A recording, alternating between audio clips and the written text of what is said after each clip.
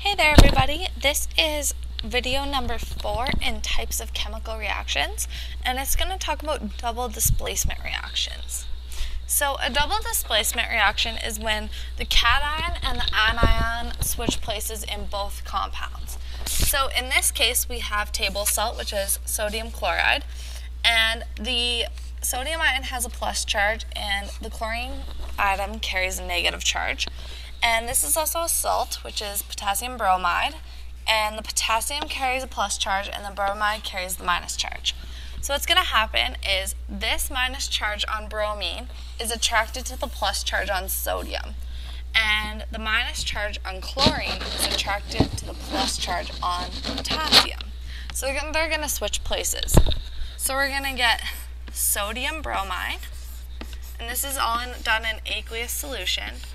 And we're going to get potassium chloride. Alright, and now we have the same number of elements on both sides, so we know the reaction is complete and the reaction is balanced.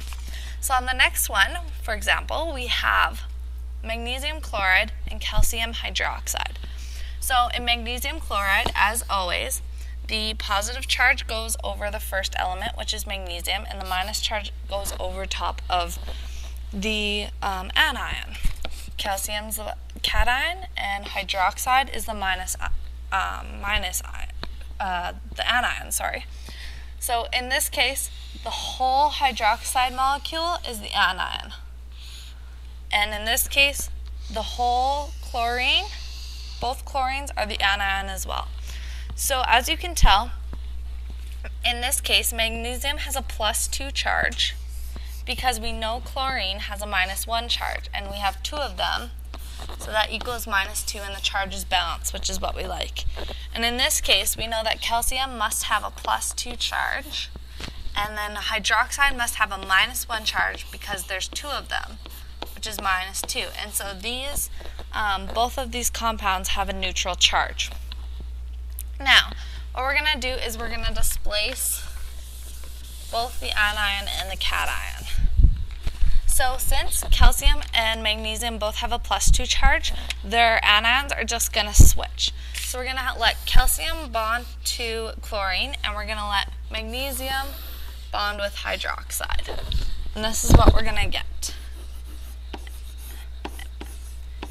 Magnesium hydroxide, and we're going to check that our charge is balanced. Magnesium has a +2 charge, and hydroxide has a -1 charge, but we're timesing that by 2. So it has a -2 charge, and perfect. Our charge is balanced. And we can also double check by seeing that we have 1 magnesium on both sides, and we have 2 oxygen on both sides, and 2 hydrogens on both sides. So we know that's balanced. And then we know that we're going to get calcium chloride. So calcium Cl2. And we know that calcium has a +2 charge. Chlorine has a -1 charge, so we added 2 chlorines to get -2. And these charges balance as well. So that's how you do a double displacement reaction.